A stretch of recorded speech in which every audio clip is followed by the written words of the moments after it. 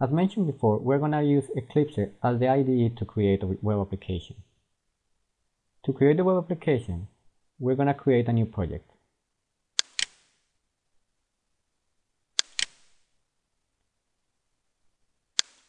Make sure you select Web and Dynamic Web Project from the list. We're going to give a name to our project. You can use any name you want. For my case, I'm going to use example 01. And as this is the first time we create a Java web application with Eclipse IDE, you can check that the target runtimes has no selections yet. We're going to create a new runtime for our environment. We're going to select Apache Tomcat version 6, and we're going to browse for the location of our Tomcat. In my case, it's Sandbox, Apache Tomcat.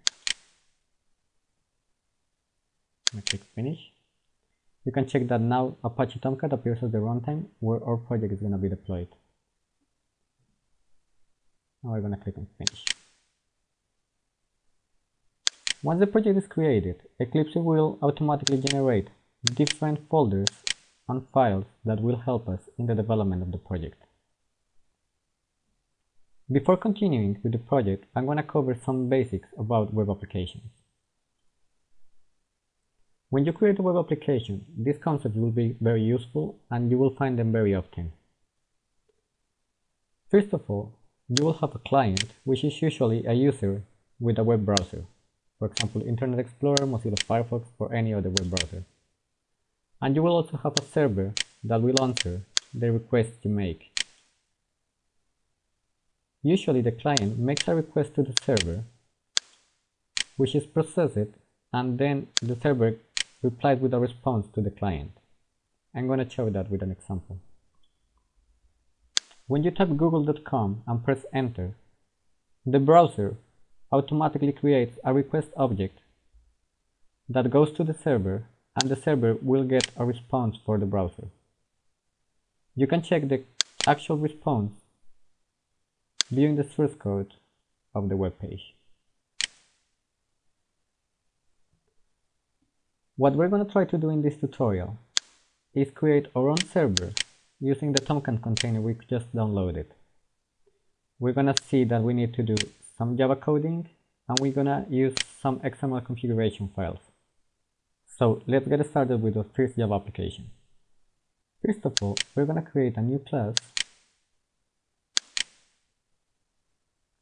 and we're going to name it test Servlet. Put it in any package you want. So in our case, we're going to put it in org.test.webapp. For the superclass, we're going to select the HTTP Servlet class. And we're going to create, and we're going to click on Finish.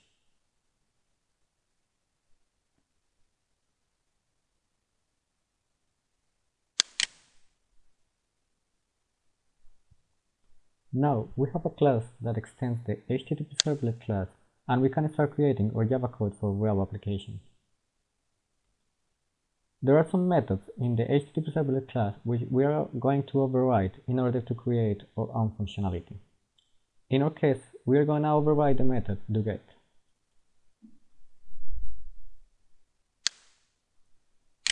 I'm going to delete this.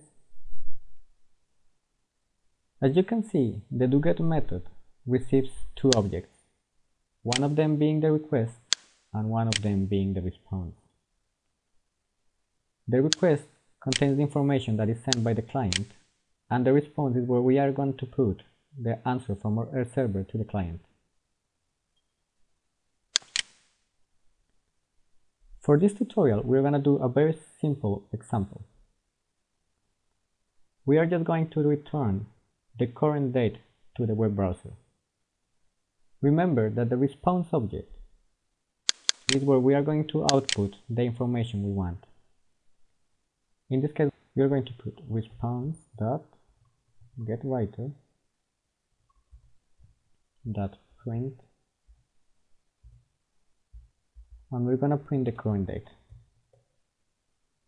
Okay, it's going to show an error because we have to import the class date. Here it is. So that's what we're going to do here.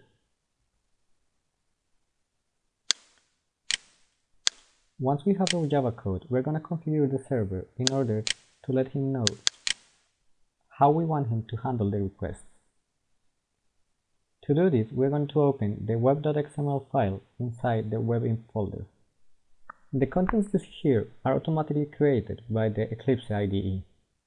What we're going to define here is a new servlet with the class we just created. To do this, we're going to create a servlet tag. We're going to give it a name.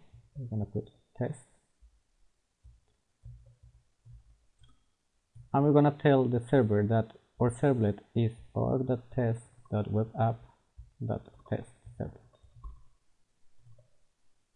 This is just the servlet class we created previously. After that, we're going to define how our users are going to access that servlet. For this, we're going to create a servlet mapping tag. We're going to tell him that the servlet name is test. Make sure this name is the same as the previously we defined. And we're going to define a URL pattern, and we're going to tell him the /test. Okay, that's all for the configuration. I'm going to explain you later why we did this. Once we have all this done, we have the configuration and we have our servlet class, we can execute the code in our server. To execute the code in our server, we're going to choose the server view, which is here. We're going to create a new server. We're going to tell him that we have an Apache Tomcat, and we're going to add our web application. Okay, as you can see, our server is currently stopped. All we're going to do is execute the server in debug mode.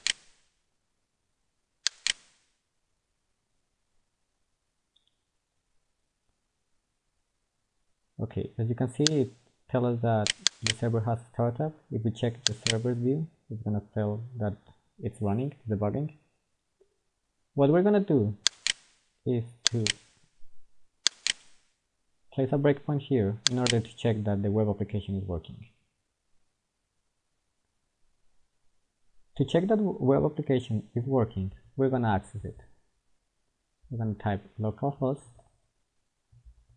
:8080/example01. This is the name of the project, /test. And we will press enter. As you can see, it is waiting for a response. If we go back to Eclipse, we're going to check that the project is debugging and that we are currently waiting for this line to execute. We're just going to resume the execution. And if you check back the page, it's going to reply the current date. I'm going to explain a little bit how we created this URL. We used localhost because the server is on our local machine. We are telling the browser that the port in which our server is running is 8080. That's the default port for Tomcat. We are also telling the web browser that our web application is on the context example01. By default, Eclipse uses the same project name as the web application context name. And finally, the test word comes because in our web.xml configuration, we define test, the URL pattern, as the pattern that the user has to type in order to get to the servlet we created. That concludes our first tutorial. I hope you have found it useful. See you later.